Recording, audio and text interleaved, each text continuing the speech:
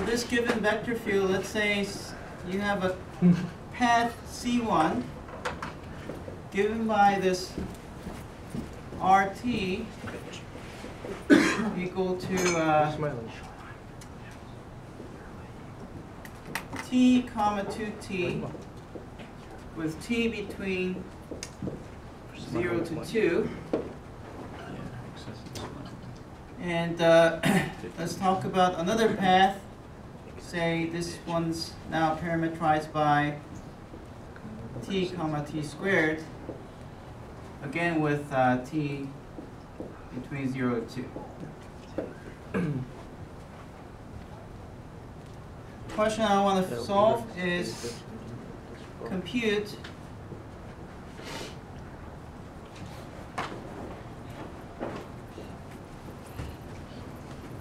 dr and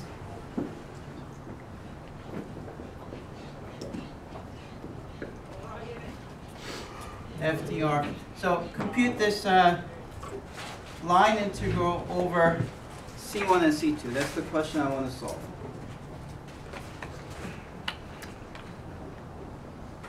Is it recording? Yeah. Okay, good. All right. So in all these questions, here's the single most important thing that you have to know. It's this trick, and it covers about 70% of what you have to know for these questions. Okay? The single trick is to divide by dt and multiply by dt.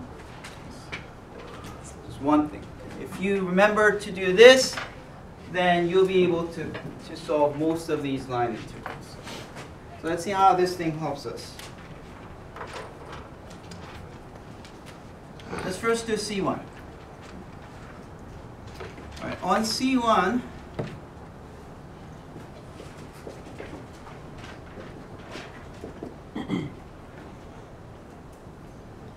you first divide by dt, multiply by dt.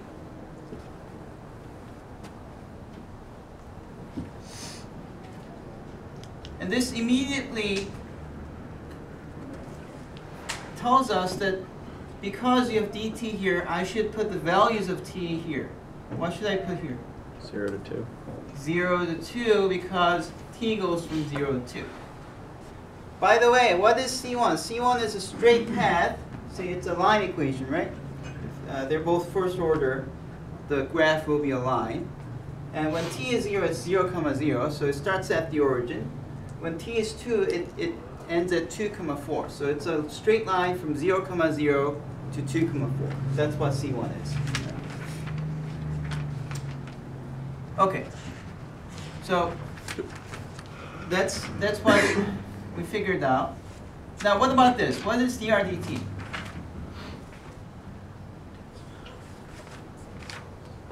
That's a differentiated by t. That's taking r, differentiating by t, right? And because we're on C1, we're trying to differentiate this by t. Is that good? All right.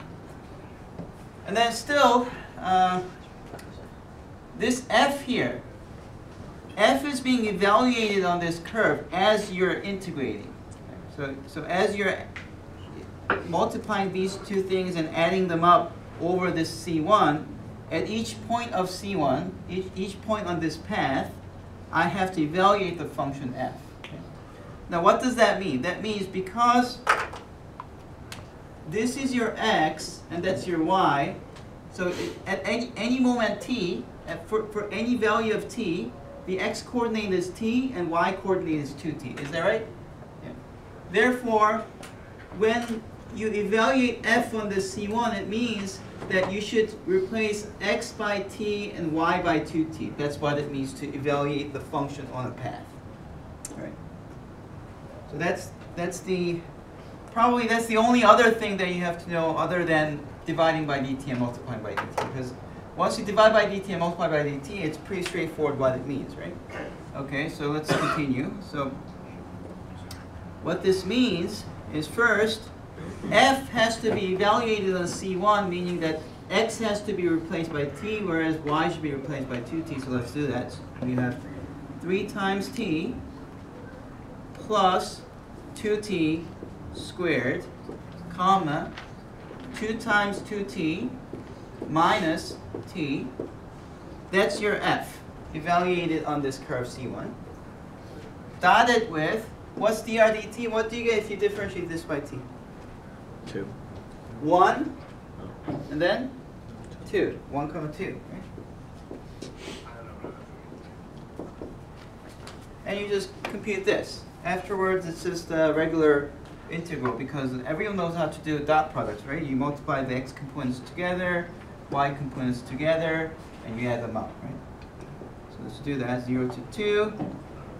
3t plus 4t squared. When you multiply by 1, it's just by itself. So 3t plus 4t squared is what you get from the first one, times 1, plus.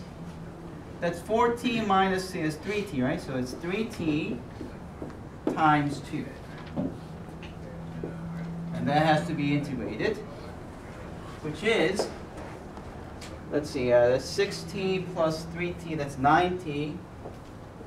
0 to 2, 9t plus 4t squared, integrating by t is 9 over 2t squared plus 4 over 3t cubed.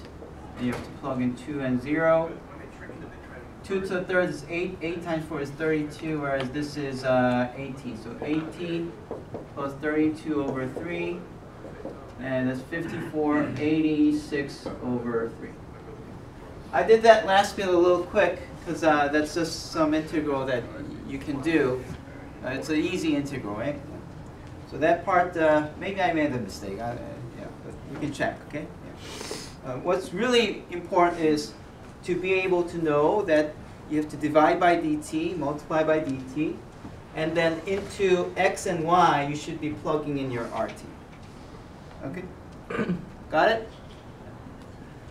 Now let's look at C2. What is C2? This is like y value is square of the x value, so it's like y equal to x squared. It's part of a parabola that connects from 0, 0 and 2, 4. If you plug in 2 here, it's 2, 4. So you might realize that it's like this. See, here's 0, 0, and here's 2, 4. C1 is like a straight path from here to there, 2, 4. Whereas C2 is like a curve connecting the two. That's your C2. These are both paths. They have directions. Okay? By the way, if you integrate 2, 4 to 0, 0, that way, then the integral will have the negative value. Right? All right, so let's try to do the second one. So this question is asking, what if you took a different path from the first one? Okay. Would you get the same value or not? Okay. I'm just curious. Okay, so let's see what happens. What do you do here? What's the first step? What do you do? You plug, depends if you, right, you set your integral, and plug in your x and y values in the function. What's the very first thing that you have to do? Divide by dt and multiply by dt. Okay? That's the most important thing. Okay? Don't ever forget that. Divide by dt and multiply by dt. Because once you do that, everything else just falls into place. See, this forces you to say, hey, I have dt, I better put my t values here. And t goes from 0 to 2, right? I see dr dt, and that says, oh, I better differentiate this, because that's what it means, right? The only other thing that you have to remember is to evaluate this function on this RT, right? So instead of x, you put t, and instead of y, you put t squared. That's the only other thing that you have to remember. So I would say like this procedure covers like 70% of doing the question. That doesn't mean I'm going to give you 70% of partial credit. Yeah, but I mean, it is that important. So 0 to 2, f, let's see, 3t plus t squared to the squared, 2 times t squared minus t That's your f evaluated on C2, right? Dotted with, what's dRdt? 1,2t. Mm-hmm. Okay. And afterwards, this is just a straightforward calculation. Let's see, that's 3t plus t to the fourth times 1. 3t plus t to the fourth times 1. And then 2t squared times 2t is 4t cubed. And negative t times 2t is minus 2t squared.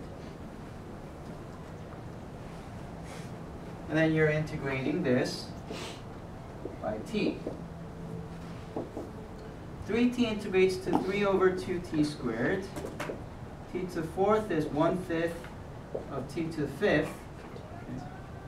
And plus, that's t to the fourth minus 2 over 3t cubed. And you have to plug in 2 and 0. Let's see, that's 16, 6, 22. So I got the integral part as 22. 2 plugged in is here, it's 32 over 5. 8 times 2 minus 16 over 3. Okay, this is a little ugly, but if I put everything over 15, let's see, what do you get? That's 330. That's plus 96 minus 80. So 16 added to this, that's 346 over 15. So that's the integral. And we see that the two answers do not agree. Okay. So the lesson learned here is, first lesson, this is how you calculate. Okay? If you can calculate this, that's great. Okay? That's absolutely necessary for you to know. Now another thing that you learn is that even if the beginning and the end point is the same, when you do the integral on two different paths, you may get two different answers. Actually, in most cases, you get two different answers. Okay? Now, what I want to show you later is that there is this special kind of vector fields, which we call conservative vector fields, that's path independent. So it doesn't depend on the path. There are some class of vector fields where the integral only depends on the beginning and the end, not on the path that you take. So we're going to look at that later.